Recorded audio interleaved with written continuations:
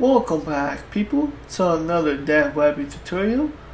Today we are gonna start on a new series called a Yi2 framework. But first of all, we need to get Composer. It's a dependency manager for PHP. We gotta install and download this first until we get installed Yi2 framework and get into Yi. So first of all, we need to go to this link called getcomposer.org. When you guys get here, click on download, and first of all open up your terminal and just copy the first line of this code, just paste it in and enter, and then copy the second line of this code,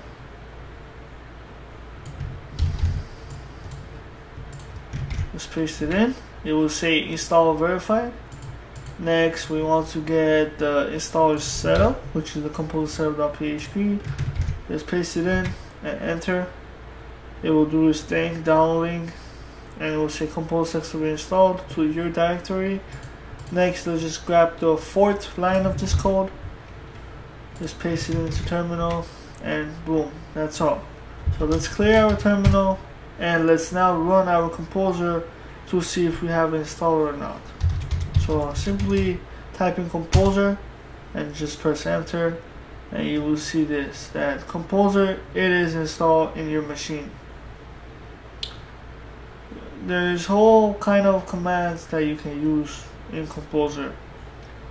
So that's so it's just an easy way to install composer. So thanks for watching, and I will see you guys on to the next video.